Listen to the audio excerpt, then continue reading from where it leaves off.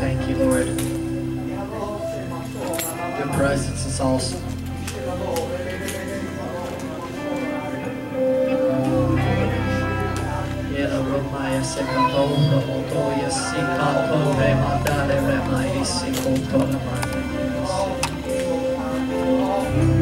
Come, Holy Spirit.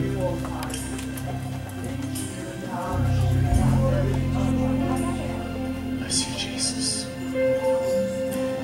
Bless you, Jesus. We bless you, Jesus. Bless you, Jesus. We are the most we bless you, Jesus.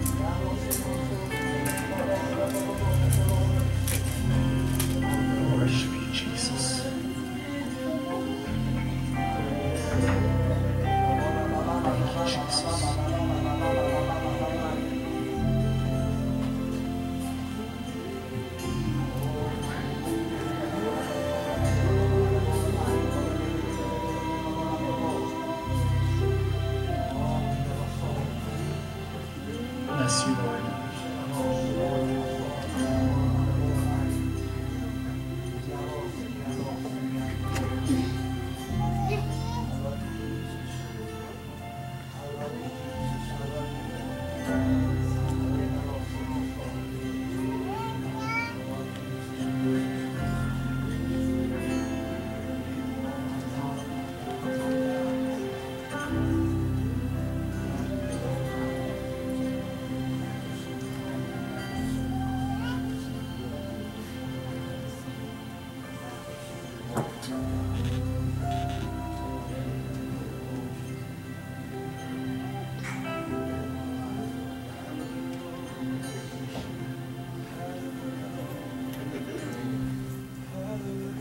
It's definitely an honor to be in the house of God tonight.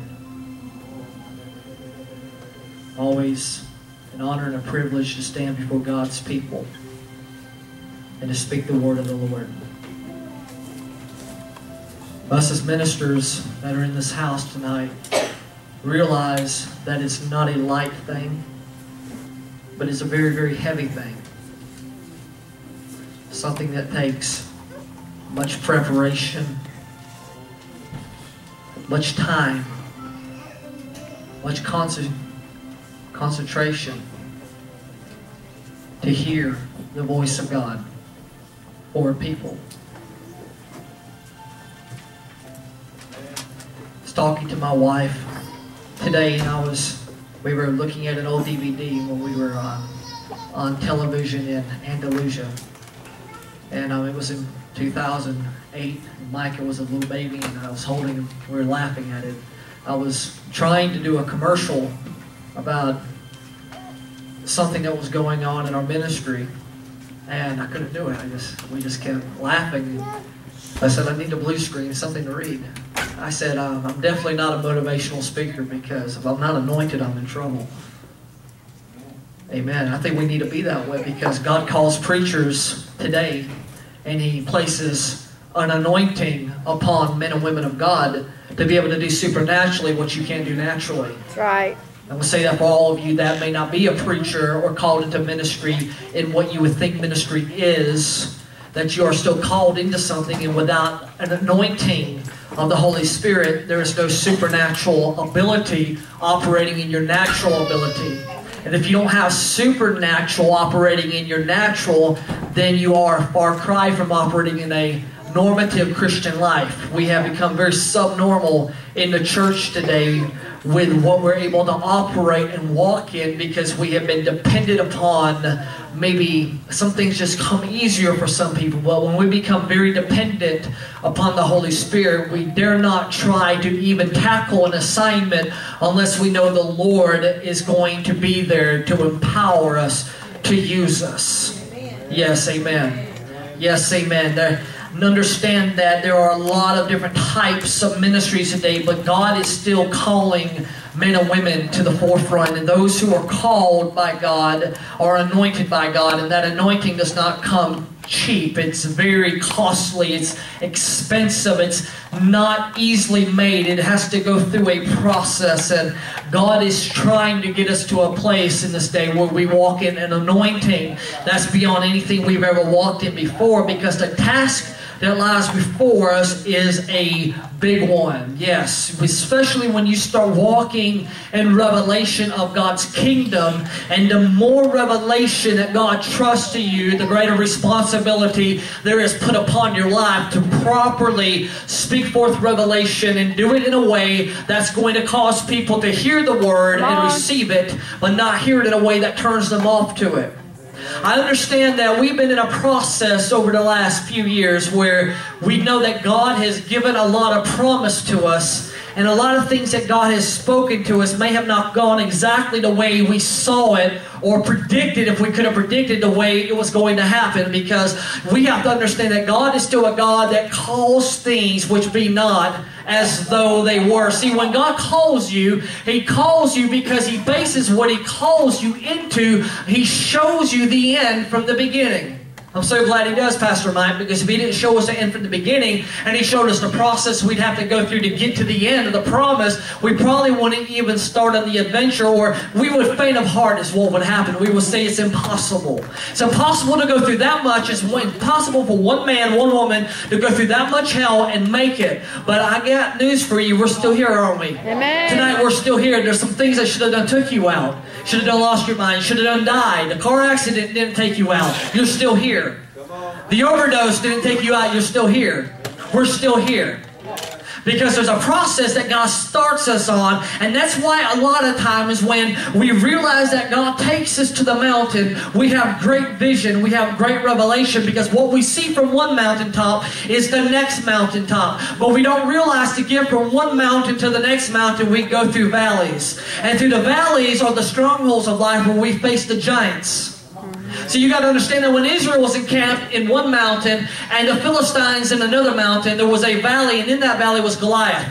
And for the ability to go from one place that's high to another place that's higher, you have to go through a low place where you have to face the giant. And I want to tell you something, the giant oftentimes can be intimidating. That's right. But if you continue the process, God's going to bring you into your destiny. Now, I want to talk to you tonight, if I can be able to bring this word out the way I feel that it needs to be brought out. So bear with me. Let me build foundation. And I want to talk to you about a revelation, about 5 specific keys that the Lord's working in us and through us to get us to a place in the next coming years. When I was in Jacksonville, I don't know, I guess at the end of 2010, I began to talk about 2012 and a 40-year campaign. Now, I don't know how many knows that the number 40 is the number for generation. You have to know this, especially when interpreting Scripture. When Jesus talks about a certain generation, we understand it was a 40-year period. We understand that 40 years, there can be 3 generations alive at one time. You have God of Abraham, God of Isaac, God of Jacob. We can have a son, a father, a grandfather living on the earth at the same time. So there's a generation that the Lord's speaking to me about, that He's going to get us to something, but it's not going to come easy. You have to realize, church, that in spite of our own busy schedules and our own agendas, that God has an agenda. I said God has an agenda. Amen. God has a dream. And what happens in our lives is that God's dream has to become our vision. And if God's dream does not become our vision, we're going to pursue doing things that may be good, but if we're not going after God in the sense that we're taking hold or allowing the vision of God to arrest us, or the dream of God to arrest us in such a way that we become apprehended by God and His purpose, we'll never fulfill what God has called, and we go around a wilderness just like the children of Israel while another generation is dying out, while God's preparing another generation to send to the forefront. God is patient.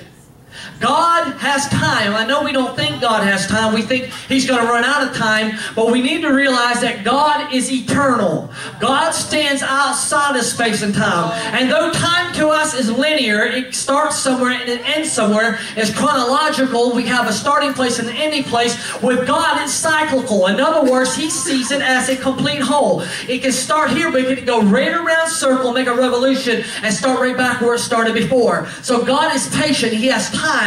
He has time to allow one generation to pass away to raise up another generation to fulfill the purpose. Meanwhile, God calls prophets to plant seed of the kingdom in His people, trying to hand select somebody that's going to take the message of the kingdom and step up and allow it to be so transplanted in their hearts that they're going to be a voice crying in the wilderness, make your path straight, prepare you the way of the Lord.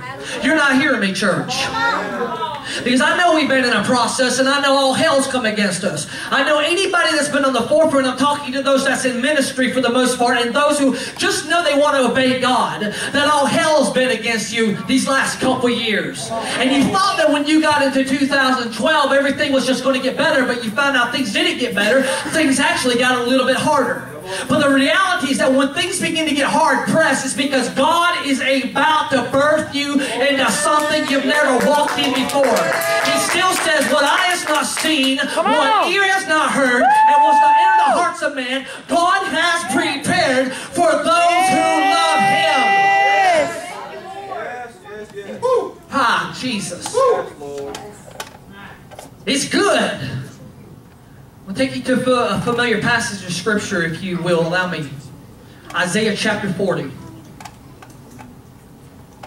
Man, I went through Scripture these last several days, and I have got pages and pages of notes that I dotted down. None of it said, talk about me. And I went through some notes from a few weeks ago when I preached a message, and the Lord said, talk to him about that again. Well, not again, but I've preached on this before. But the Lord wanted me to speak to you about it because it was a prophetic word for the church. And see, when you have a prophetic word for the church, you have to be careful what church or what allotment of believers you release that word to. Because just because you have one word for one assembly or an allotment does not mean that word is going to fit into the other allotment. You got to hear me. You got to remember Jesus in the book of Revelation. He had 7 letters to 7 different churches that were alive and well at the same time in Asia Minor at the same time. But he did not give the same word. So be wary of those say, I got the word to the church and they posted on Elijah list. And I like Elijah list. I'm not talking bad about him. But that word's for everybody. No, it's not. You got to find where you're at when you're reading these prophetic words and see, does this apply to me? Does this bear witness to my spirit? Because Jesus has 7 different words to 7 different churches. Each one was different because each one dealt with where they were at, Pastor Mike. Each one dealt where they were at, and we can't deal with where somebody else is at to be able to encourage you to get you where you need to go. You got to get into the mind frame of God and see what the Spirit of God is saying to this church, to this people. God who knew who was going to gather here tonight.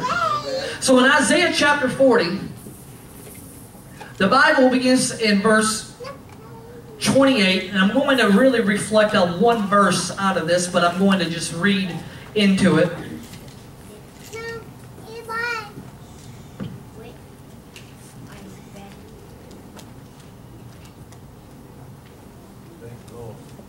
Some of you are going to have to know that everything you've been through is for a reason, and it's to bring you somewhere.